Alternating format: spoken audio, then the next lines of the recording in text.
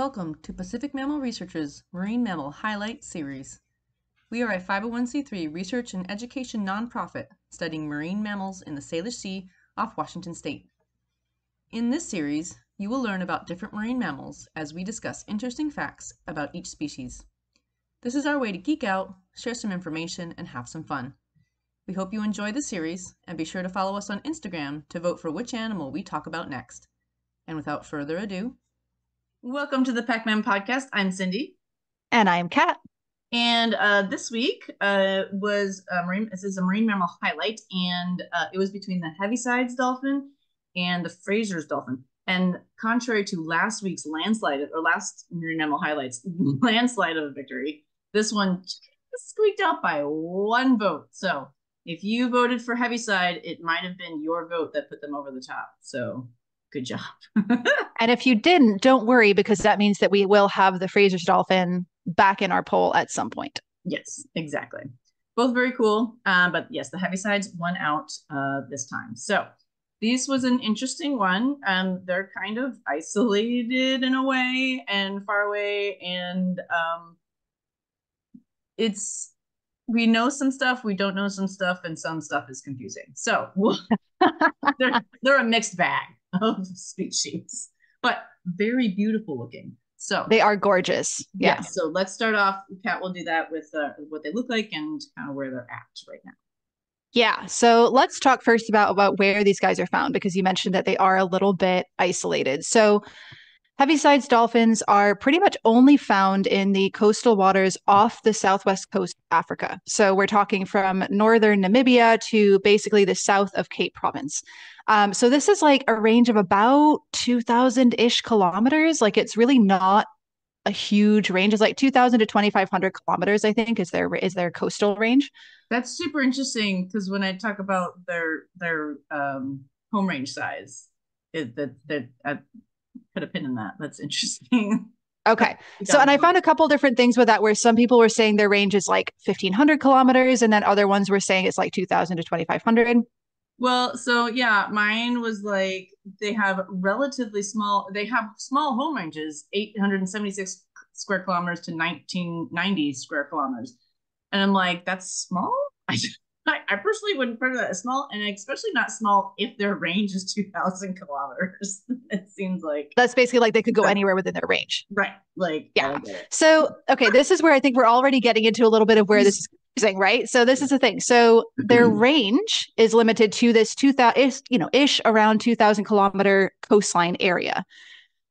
While they're not considered necessarily rare within this, they're not evenly distributed within that range. So this is a thing, and this is probably where it's getting into, like, we don't really know what their actual home ranges are. Like, they could go, we know it's not over the entirety of their range necessarily, that they do seem to like specific spots within that. Mm-hmm. But how much do they range within that? Sounds like we don't really have a great handle on that. We do have some new research that may shed some light on that. Still confusing, but okay. All right. So basically, like, stay tuned for more on this, right? Yeah, as we get into detail. Still, I'd say 876 square kilometers is not a small home range to me. Well, really square kilometers are different than kilometers, though. Yeah, but still, like, yeah, small home range, I'm saying in, like, 30, 40 kilometers. True, right. So, I guess it just depends on what you mean by small. Yes, exactly. So within this slightly confusing range, the distribution of these animals is likely, at least to some degree, limited by currents, right? So they prefer temperate, cool waters. So I know that I found one reference that was saying that in Angola, for example, their range seems to be limited to the Benguela Current, because that area has more of that temperate, cool water.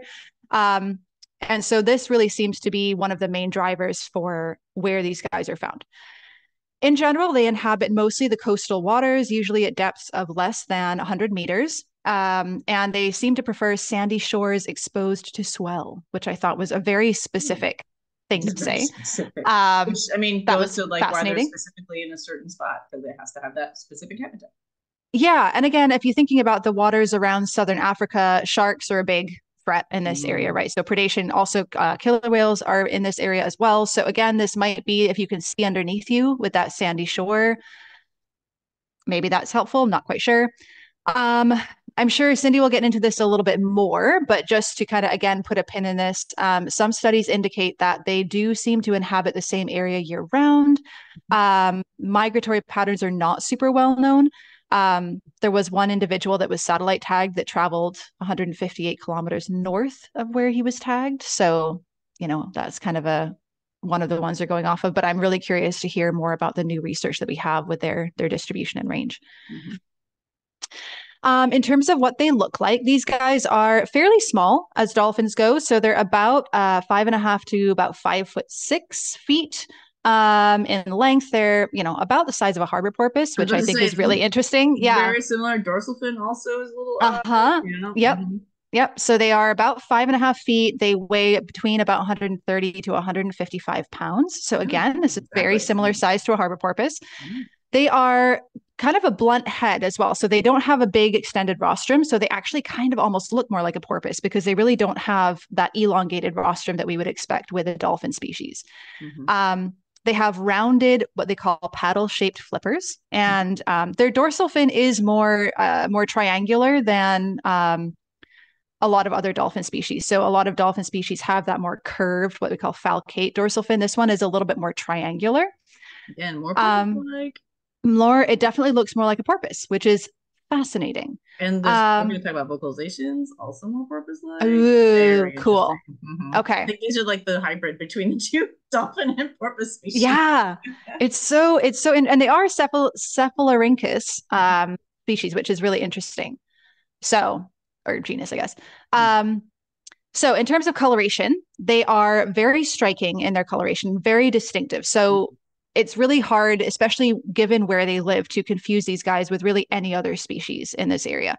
So the head, dorsal fin, flippers, tail, and back portion of the back of the animal are all like a darker gray. The front part of the animal is a lighter gray and has a nice dark eye patch around each eye. And the belly or the underside is white. And then there are also flashes of white on the flank right below the dorsal fin. And it was really interesting. I found a spot where they were talking about a white patch on the that extends between the pec fins on the chest of the animal. And in males, this white patch ends in a point. Well, in females, this white patch widens out to cover the mammary slits. So if you see the underside of the animal, you can actually tell if it's male or female by the coloration. So that's very similar to orcas, where they have the different coloration patterns there. Really interesting. So yeah, if you're not watching this on YouTube, definitely go Google a picture of these guys because they are beautiful. And yeah, very, very distinctive coloration. Again, especially given their size and what else lives around here, it's really very unlikely that you would confuse this with anything else. Yeah, I saw that too. They're like confused with not anybody else because nobody looks like them there. Really nothing. Except for baby orcas. They did say that because of that. Yeah, that's what I was going to say. Yeah. Coloration, Yeah, because that color can look black depending on, what lighting you're seeing it in and like how far away you are. But again, given the size, I mean, I guess you might 5.5 feet. It might be, people think Dall's porpoise or baby orcas too up here. So I guess it's heard people say, look at the orca and it's a porpoise. So yeah, like a harbor porpoise. So yeah, if you're not in the know of dolphin and porpoise species, it could be confusing. Yeah. But if you're in the southern areas of Africa, you're probably seeing a Heavisides dolphin if it's about this size and it has this kind of black and white and gray coloration. The white on the side that comes up, like like the white comes up and it does this like curve up into the body. And to me, it looks like somebody, you take putty and you're like pulling the putty out like this. Oh, like silly putty kind of? Yeah, like silly putty. Yeah, it looks like oh, cool. That's fun. Too. So it's like yeah, that's a fun visual. Just what I thought of. Yeah. I have lots of fun visuals in my brain that may or may not make sense to anybody else, but that's what makes naming animals so fun. Exactly. So yeah, that's what I have for where they live and what they look like. Pretty clear cut with these guys. Yeah, no, for sure. Like I said, clear cut is a good way to define what they look like too. It's very striking differences in the coloration. Clean lines. There's no like mottled color into this. It's like that's the next color. Very cool. Okay, so for diet, I have basically two things. The one thing that is consistent across all the things that I looked at is that they love hake. Oh, interesting. Okay. So hake is their go-to, but they eat kingfish, gobies, plus octopus and squid, like they do. So they eat a lot of different things. I could not find the actual study this referenced, but one website had that in a study of 17 dolphins, they found a total of 4,928 different food items. Oh my gosh. Like, among 17 animals? Yeah, from 17 animals. Wow. So, like I said, I couldn't find the actual paper, so take that with a grain of salt. But hopefully, it's a reputable website, so I'm assuming they're correct. But they maybe are more opportunistic than we think. But for the most part, everybody's just like, yeah, they love hake. And okay. a few other species, so that's their main thing. And they even think that their movements are likely related to the movements of hake. Which would make sense again if they're small and they can't maintain a ton of body mass, they would need to be foraging a lot more frequently. So if their prey would be driving their movement and behavior, I would guess a lot. Kind of like porpoises. Another thing like porpoises that I'll talk about a little bit more in the new research, particularly, but they do have narrowband high frequency vocalizations. So very similar again to porpoises, the high frequency. It's like dolphin species have high frequency, but not in the same way that porpoises do. Like porpoises are basically pretty much exclusively narrowband high frequency, and these guys are kind of, again, they're kind of in the middle. And I'll leave that for the new research, but for the most part, when they're foraging, they're using that narrowband high frequency, likely to avoid predators like killer whales. Right? If they're talking as such a high pitch that the dolphins, the orcas can't hear them, that's much safer for them. But I'll leave, again, a pin in that to talk about it in the new research a little bit later. And what's interesting is when we were talking about the home ranges, they said most along-shore movements were less than 88 kilometers, and this is through photo ID. So they actually used photo ID to do that study. Cool. Yeah. So generally the consensus is that they're in small groups of less than 10, usually pairs and trios are the most common. Again, very like similar porpoises. To porpoises, right? Often in tight groups, but these guys are intensely social. So that's a little bit different than what we know of for porpoises, right? We're still learning about their associations, but they're not like dolphins where it's larger groups and they're obviously hanging out. But so they're intensely social, but then I have another study that says the association patterns are fission-fusion like dolphin species, but have basically random mixing. So it's not non-random associations. So to me, I guess it doesn't have to be counter, whatever, like usually highly social, I think of highly differentiated societies, right? Their relationships and they're social with those individuals. But I suppose you can be social just with everybody, random. Yeah. Even if it's random.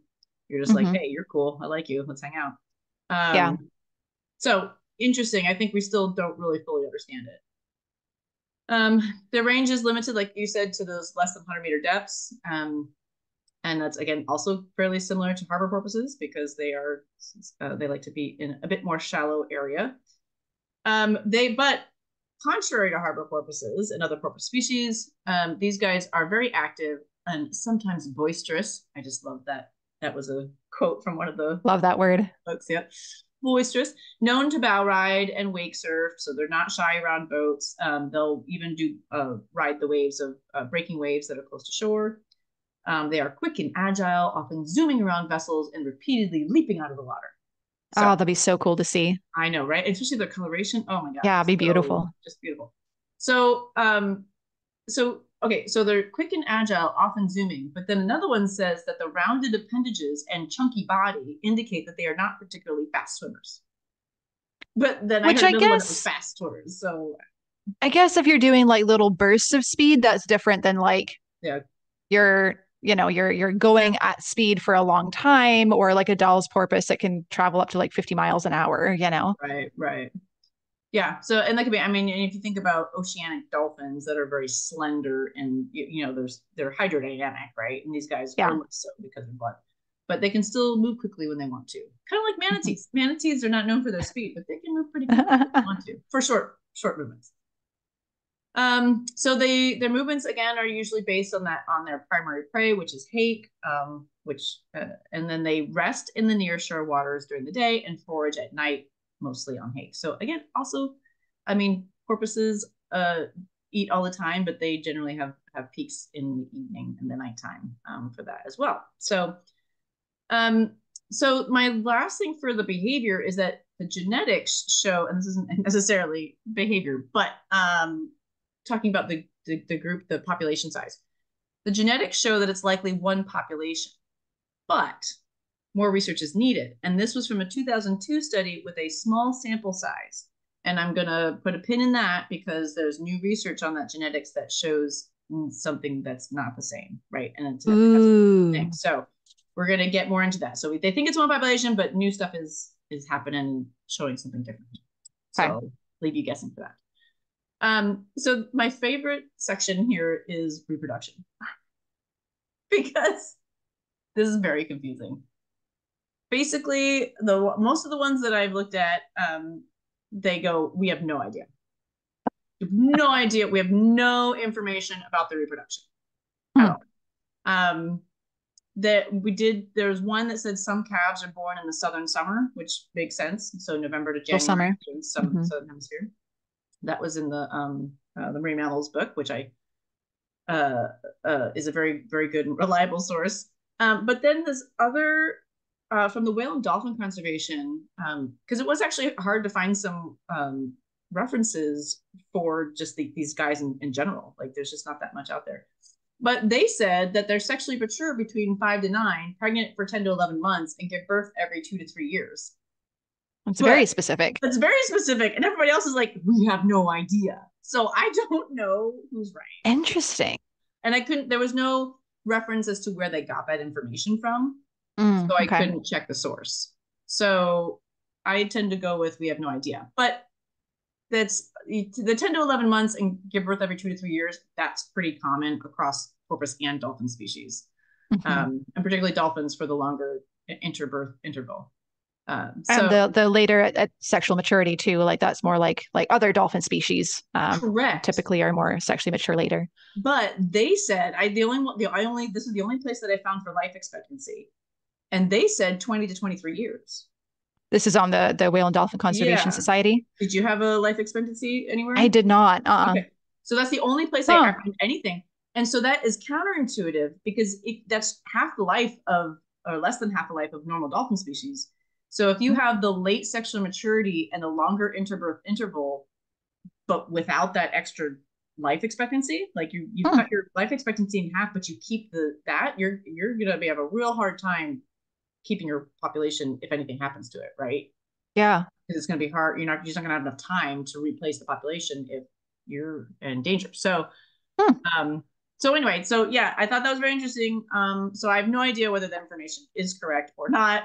But the overall is like, we basically kind of really don't know. So if anybody listening knows anything about Heavisides dolphins or active research happening in this area of Africa on Heavisides, let us know. Because I think we're very intrigued by what is actually going on with these guys. And none of the new research has anything about reproduction. So I mean, it's one of the hardest things to study in wild species. So like, I get it. But at the same time, it's interesting since they are coastal that they don't have more visual on tracking the animals. There's that study did photo ID, so like you would think they would at least know, like, hey, we tend to see the calves at this point in time, which is where they have that for the southern summer. But it's interesting that there's no further information, even from like stranded individuals, and maybe they just don't strand. I don't know. So reproduction is confusing, but I think we don't know a lot. I think that's probably the best way to go. But it would be very interesting if that is true. If they have absolutely, the life expectancy and they still have that, that's very, very interesting. And actually, that kind of links back to the menopause episode we just did with the orcas. How that do you extend the life expectancy but keep the reproduction the same, or vice versa, as to whether menopause would evolve. So, if you're interested in female reproduction, go check out the menopause episode. But that's I'm going to leave you with that confusing end to reproduction that we just don't know. Very similar to much of the other things we have here. But with that, we will take a quick break and be back with the abundance estimates and threats and the intriguing new research. We'll be right back.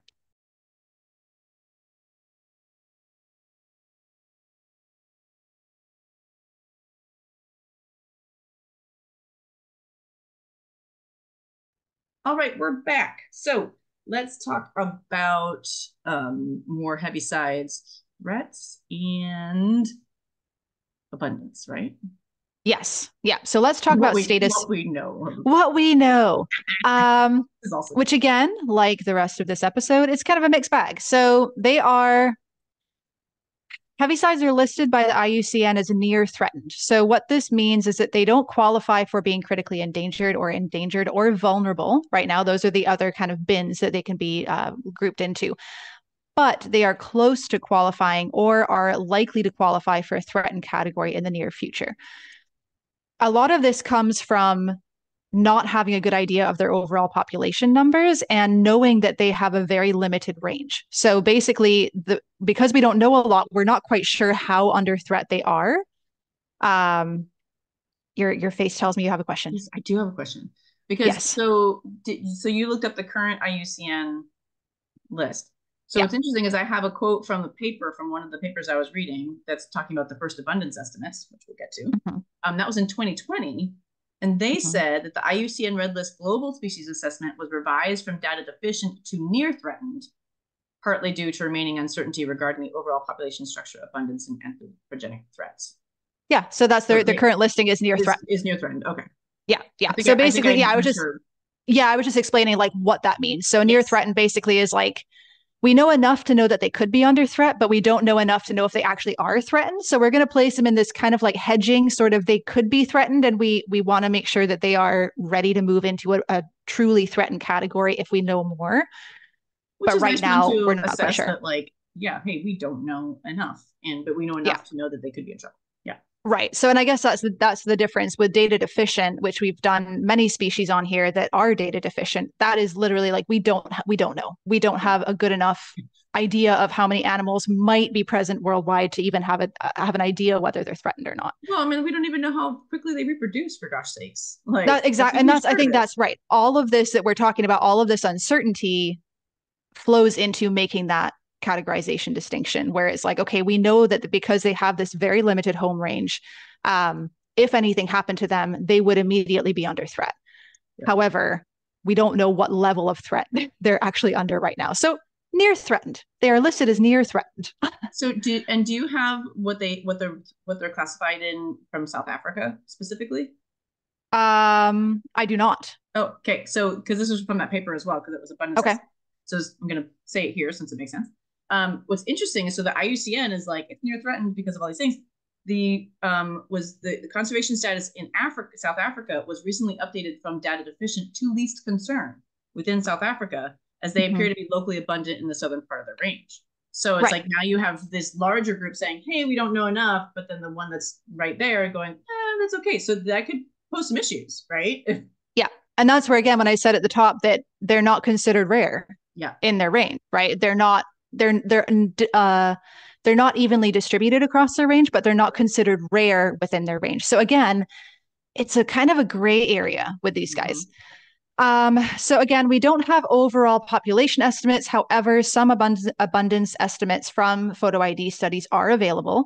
So for example, a 3-year study between Cape Town and Lambert's Bay, South Africa, estimated that 527 animals were using 20 kilometers of coastline over a 6-week survey effort. 3,429 animals were using 150 kilometers of coastline around St. Helena Bay, which is, again, within this same study area, and that was over 3 summer seasons. And 6,345 animals were using the full 390-kilometer coastline from Table Bay to Lambert's Bay, and that was over the full 3 years. So basically, over the course of 3 years, they found that like around 6,000 animals were using the entirety of that coastline. Interesting. What do you know what paper that was? I forget. It's in the overall sources that I had, but I forget exactly which paper. Because I have one. I think that was from the IUCN website. Oh, interesting. Because yeah, I have the first abundance estimates in that with that one paper, and I don't know if I should say it now or in the new research. I'm just saying now. Yeah. Since we're talking about so it. these guys, so this Martin et al. 2020, these are the first abundance estimates for the species, apparently. They used combined visual and acoustic double platform survey configuration to use to investigate factors affecting the detectability of Heavisides and also Duskies. And the average annual baseline density and abundance estimates for Heavisides in the NIMPA region, the marine protected area. I always say that word wrong. Namibia. Namibia, thank you. Between 2012 and 2014 were 0.08 individuals per square kilometer and 1,594 individuals. Right, but that's a different location. Right. So what I was just talking about is from South Africa. Right. So from Namibia, which is a different country, they're talking about the 1,000-ish, right? Oh, see, so that's what I'm saying. So they have these specific studies that are done in one part of their range. We're not talking about the entirety of the range here. Interesting. So yeah, so this is the thing. So again, they're patchy within this overall distribution. They are kind of specific to these density patches, it seems like anyway. Right. So it sounds like in Namibia, we're talking around about what 1,000, 1,500 animals? About close to 1,600. Yeah, and they said, and they also said relatively small population with a patchy distribution along the coastline, right? So very, consistent.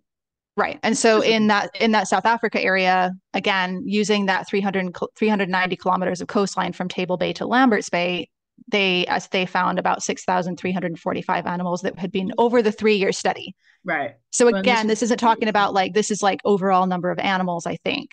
Yeah. So again, it's a little confusing, right? Where it seems like they have these denser patches, but how many animals specifically are using these patches, we don't fully know. Right. But again, this is where it gets into confusing of saying, well, they're locally abundant. Well, that might be true, but if that's local? Right. And if you're saying the local abundance is high, but the overall population range, that local abundance makes up 90% of their entire population. Right. That's a different picture. So again, this is where it gets a little bit yes, we're getting very granular here, but we don't fully know how each of these feeds into the overall population picture. Yeah. And this one from confusing. And Namibia is the first abundance estimates for that area, and that was in 2020. So we don't have a lot of long-term data on exactly is that high, is that low, is that average, what has it been? And I'd also like to put an asterisk here is that geography is not my thing, so I definitely do not know. Like you were saying those names, I'm like, I don't know where those are. And I think most of the studies that I did for the new research have all been in that area, that Namibia area. So that's why I was like, wait a minute, that's different than what I have. And like, because you're talking about a different place. That makes sense. Yeah, exactly.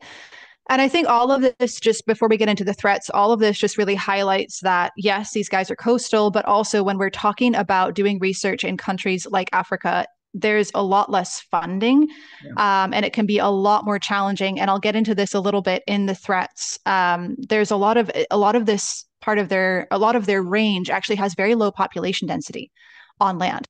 So there's not a ton of people that are observing these guys from land and throughout their range. So there's a lot of different factors that kind of go into why we don't know quite as much about these animals. And it can be harder to conduct research, especially long-term funded research in these parts of the world, because other things just take preference. So with that being said, let's get into their threats. And it's not quite as bleak of a picture as for some species we do, which is awesome. Always love when I don't have a really depressing one. So again, like I just said, these guys are considered slightly less at risk than some other species because of that low population density of humans in their range and the lack of large ports along the coastline within their range. So there's less anthropogenic effects directly impacting them. However, there are still some. So let's get into it. Number one is entanglement. So again, as you might expect, given that these guys are coastal, their proximity to shore and smaller size does make them a lot more susceptible to entanglement in inshore fishing gear. So things like beach seines, purse seines, trawls, gill nets, etc. Just like porpoises. And exactly.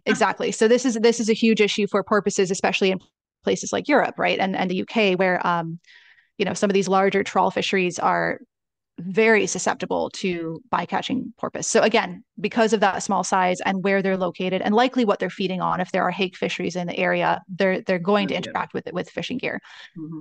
Although bycatch in commercial fisheries does seem to be fairly low, there is specifically a midwater trawl fishery for horse mackerel, apparently operating off of South Africa's west coast, and that one was specifically noted as a fishery of concern.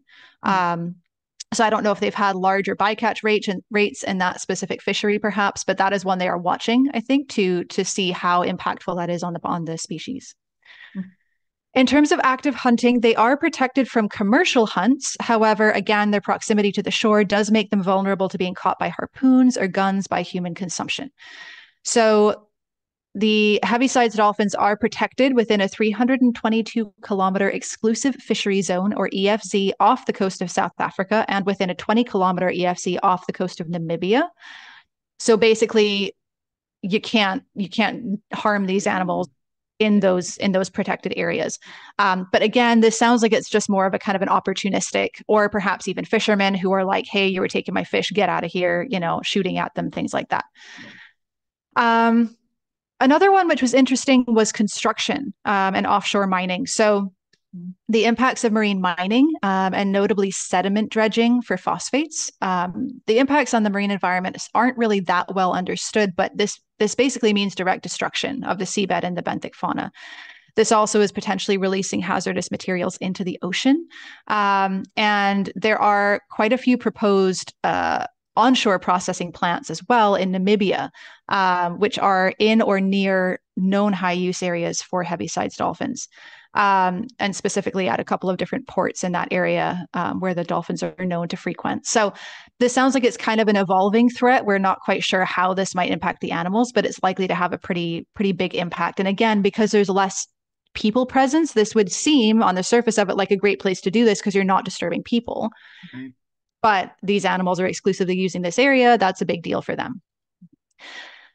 We already talked a little bit about predation. So again, in this area, really their main threats are going to be from orcas and from shark species. Again, we don't have good numbers on how many animals per year are taken due to predation, but that is always a threat for them.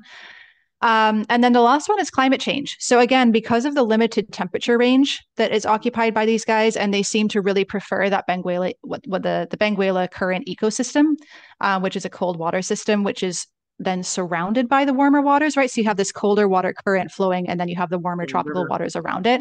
Mm-hmm. Mm-hmm. They have Heavisides dolphins have been identified as one of the cetacean species that are most at risk from large changes of global climate change because they are so closely associated. They're so closely associated with that. Yeah, exactly. So if that starts to go away or change, that could have massive impacts on, again, direct and indirect impacts, reducing foraging, increasing illness or susceptibility to illness, et cetera. Yeah. I do have a couple fun facts, but I'll save those till the end. Because I'm impatient and I want to hear about the new research. There is some cool stuff, right? So we already talked about one thing, so it reduces how much we got going through here. But this other stuff is actually pretty cool too. I wish there was more in reproduction, but alas, there's nothing. So we're going to go back to vocalization. So remember that they have that narrowband high frequency, which is likely to be cryptic, so that they can talk about foraging and finding food without announcing to the orcas where they are so for them to be dinner. So this is by Martin et al. 2018, and it's about acoustic relaxing of the acoustic crypsis for increased communication. Yes. Ooh, cool title. I know, right? So the Heavisides dolphins they were thought to exclusively produce those narrowband frequencies, echolocation clicks with a centroid, I always like that word, centroid, frequency around 125 kilohertz and little to no energy below 100. Like they just okay. Yeah. But through this study, they demonstrated that the Heavisides dolphins produce a second type of click with lower frequency and broader bandwidth in a frequency range that is audible to killer whales. Okay.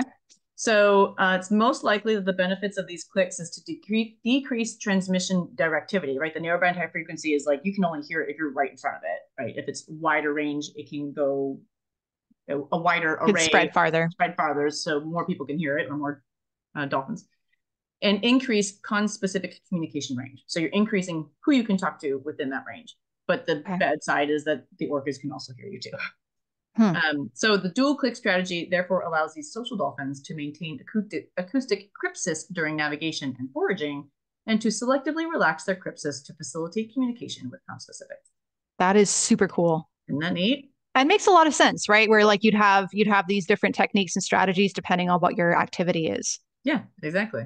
And that's why I think awesome. like this is very similar again to porpoises, where like they have these, but they're also social. So like we need to know more about the vocalizations, because we know that porpoises can, I think, go lower than what they were saying here for these guys. But it makes sense that you're going to have do things for different times and be able to relax that if needed to better communication, right?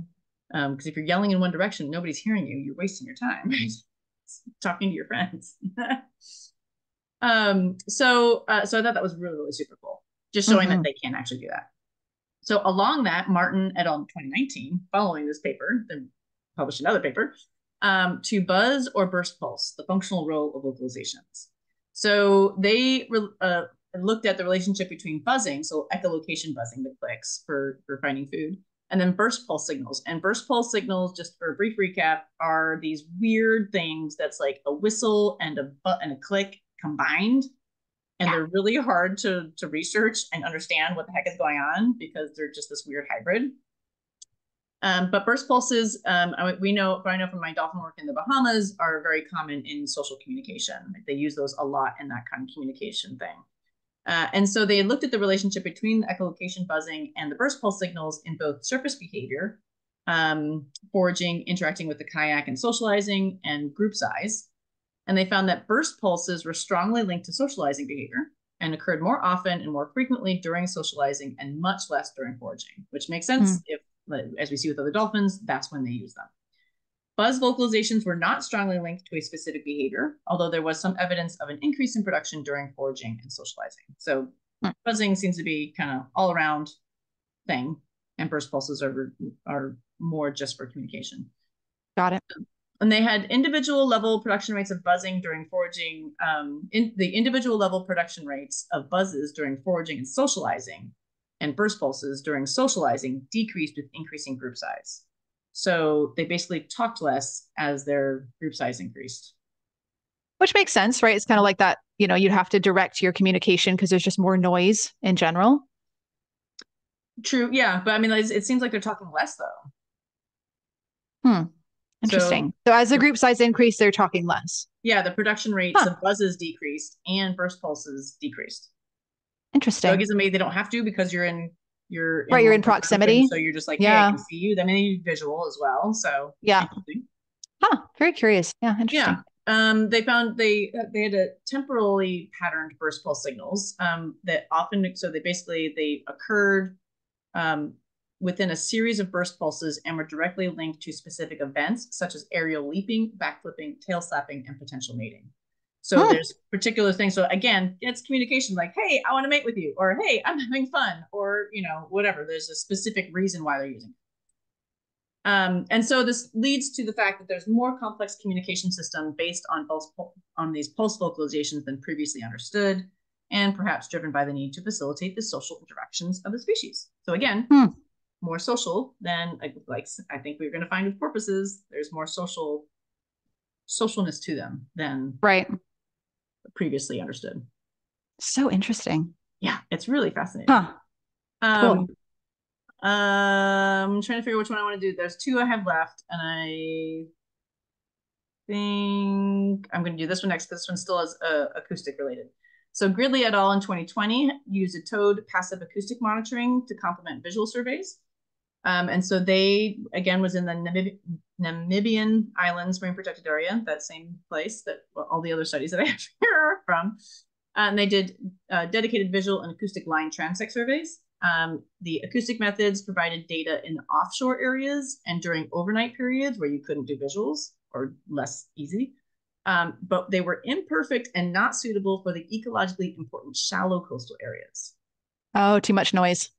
Exactly. Yeah, background noise. Too much like background, like things popping off and whatever, and they couldn't do it. So was very interesting that they demonstrated the utility of the passive acoustic monitoring in those surveys, but it shows that both the visual and acoustic methods are needed to actually collect thorough data throughout the range, right? You can only, visuals you could use both places, but acoustic you could only use really on the offshore.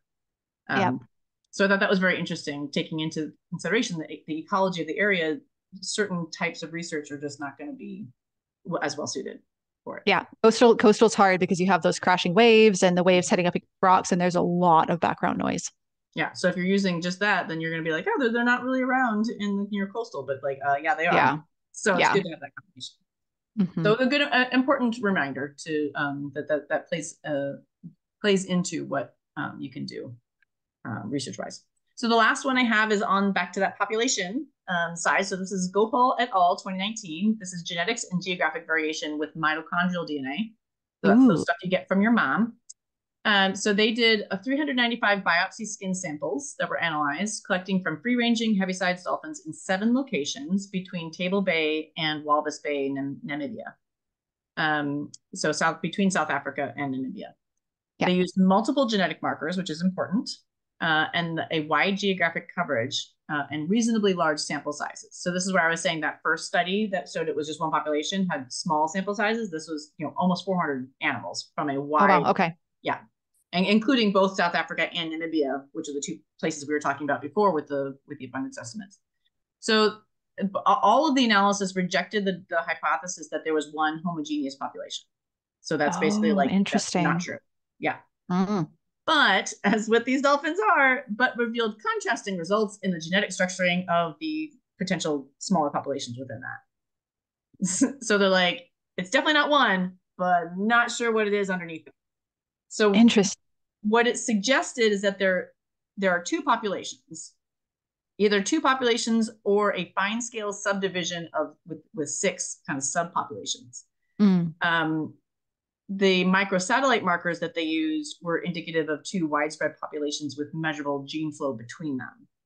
Okay. So basically, the overall thing of the study was that there appears to be 2 primary populations, a northern and a southern, but within each there is some limited structure, unknown how much, and suggesting that the gene flow is not entirely ubiquitous between the sites. So again, those patchy distribution, there is some gene flow. How much gene flow between those and how much that leads it to be genetically different is still kind of unknown, except for a northern and southern sections.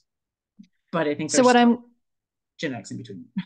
Right. So what I'm visualizing is like an hourglass shape where it's like you have the primary population up here in the north and the primary population in the south, but then you have this sort of like narrow area of mixing potentially that might still be happening. Is that correct? Yeah. So I think if we're just looking at the 2 populations, that's a good visual. Yeah. Okay. But they're still unsure. The other one was like, could have 6 subpopulations within it. So it could be this. Right. So depending on how fine scale. Yeah. Yeah. But you still have that one major hourglass thing in the middle where there definitely are those 2 populations. What in between those is, different. And this would be interesting to look at from photo ID, and the individuals, like how does that match up with the genetics? And there could be socially distinct groups rather than genetically distinct groups, Right. So again, it goes to that one way of research is not the best way to look at something. It's good to look at multiples because genetics are just not going to show you social and social is not going to show you genetics.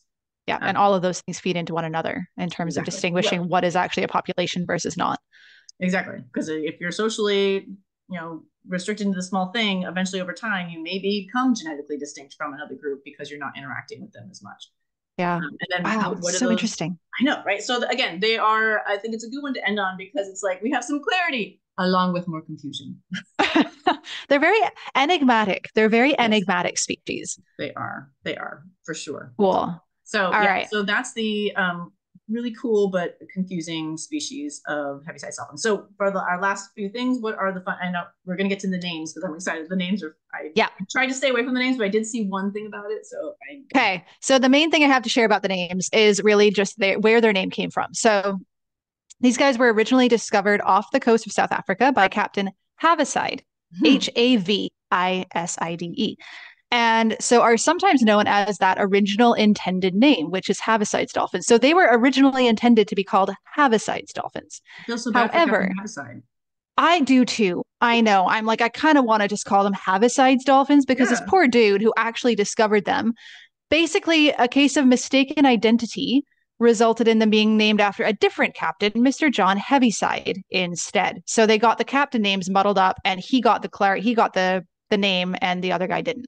Yeah, and I mean, it sucks because their names are really close, so I can see how I this know might that's have yeah. happening, but like You'd think because they're really close, once they realized it was the wrong it name, they would would have like just fix changed it it. back. Right. Come So on, they guys. are sometimes still known as Heavisides dolphins. I think it depends who you're talking to. Yeah. Um, and then they have another couple of fun common names. So they are also known as springers, jumpers, or squid hounds. And we were trying to figure out we had another animal that we did on Marine Mammal Highlights recently that was also known as squid hounds, and I can't remember which one it was. It might have been another Cephalorhynchus. I think it was. Mm-hmm. I'll have to go back and check. Yeah. Anyway, so that was But kind yeah, of a fun they're little common also, name. So which I find is like they're squid hounds, but they like everybody's like they eat hate. Like that's I what they know, and eat. that's where I Squid was was not curious at the about top that of one. any list. Yeah, where I'm like, huh, that's very interesting that they weren't like that wasn't one of their primary prey. Maybe there was like one subpopulation that like that's what they eat and that's what they saw. Like who knows? Or maybe it was just one person that Maybe, did that and then maybe that name stuck because they're like, yeah, squid hounds, and everybody's like, that's one cool. porpoise Yeah. or one dolphin rather. I keep calling dolphins porpoises. Well, because these guys, I swear to God, these are like hybrids. These are like the missing link between dolphins and porpoises.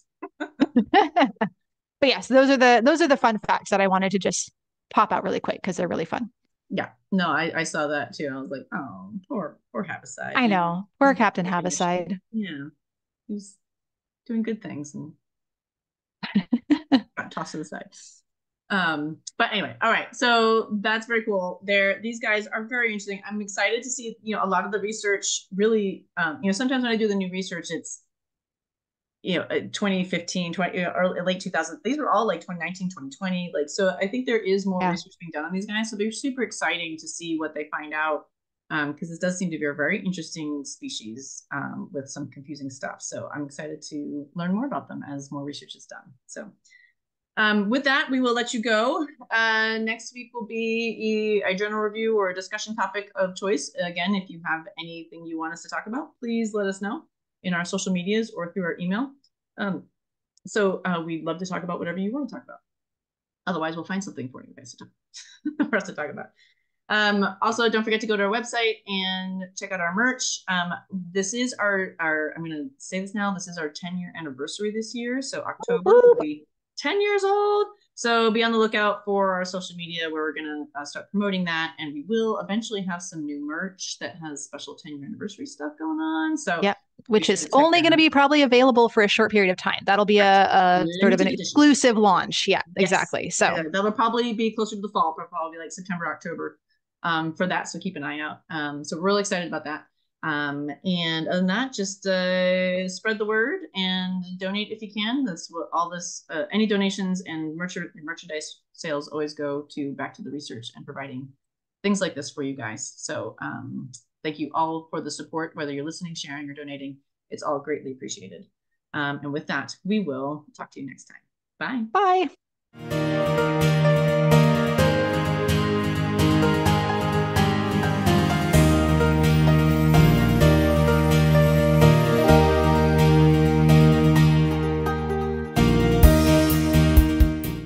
This was brought to you by Pacific Mammal Research, a 501c3 nonprofit organization. To learn more about the species we discuss, check out our blog. Head to our website, www.pacmam.org, that's PACMAM.org, to check it out. Also, help us continue providing fun and educational content like this by donating today. Your help is how we can continue to do our work and share it with you. Thanks.